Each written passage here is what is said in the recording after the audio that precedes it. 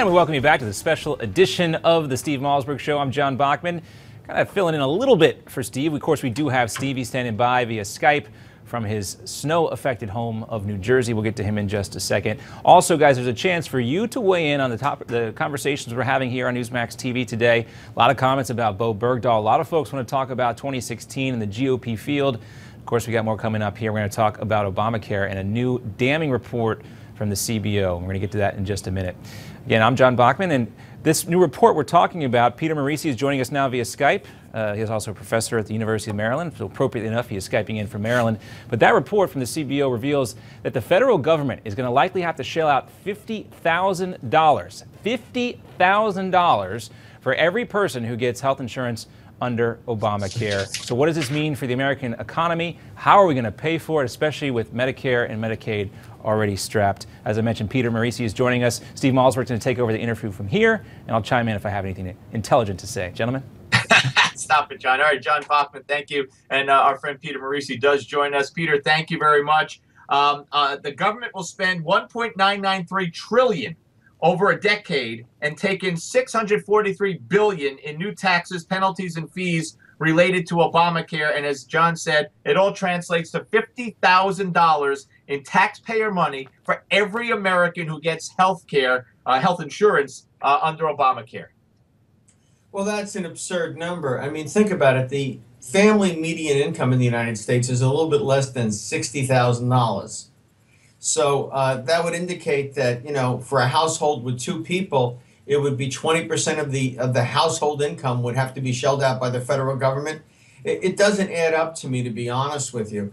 What we do know is that it's going to be terribly expensive. Just like with any other entitlement, that always seems to be much more expensive than we anticipated. And we can look forward to living the way the Europeans do. If you go to Europe, they don't own a lot of clothes. They're not very nice. They don't live in very big houses, and they're not very nice.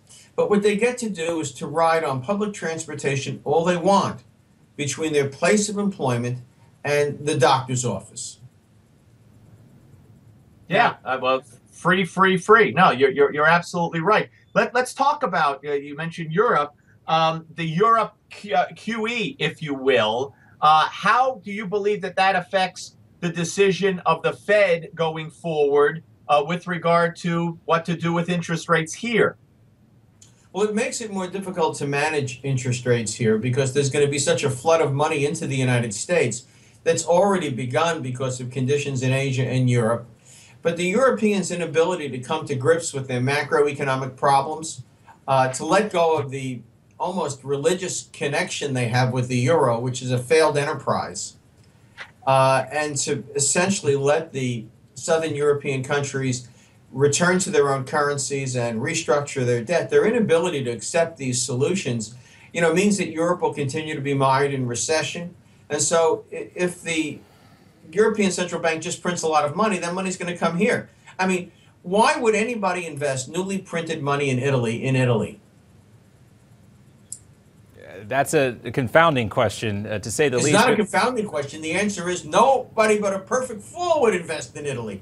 I mean, the question on its face is one, you know, who would do that? As you mentioned, we have this, the QE now happening in Europe, and we hear the president during the State of the Union talking about the economic situation in this country is very rosy right now. But just today, we see the stock markets, the major indices, the Dow and the NASDAQ dropping below 2% at portions of the day. Gasoline prices very low. Are these indicators, Peter, of real problems coming home to roost here in this country economically? Well, one has to remember that America's largest companies, the S&P 500, which is 80% of the publicly traded equity, earns more than half their profits abroad. And things are not good in Asia, and things are not good in Europe. I mean, Microsoft came in with bad earnings today, or disappointing earnings, I should say, because of conditions in Japan and China. The U.S. economy itself is hardly cracking on all 8 cylinders.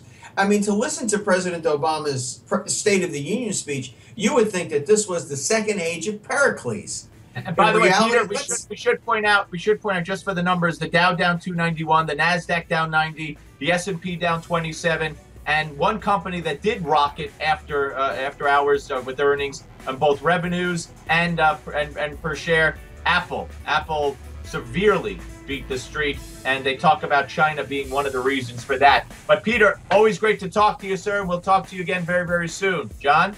All right, Steve, we'll be back with callers and your comments coming up right after the short commercial break.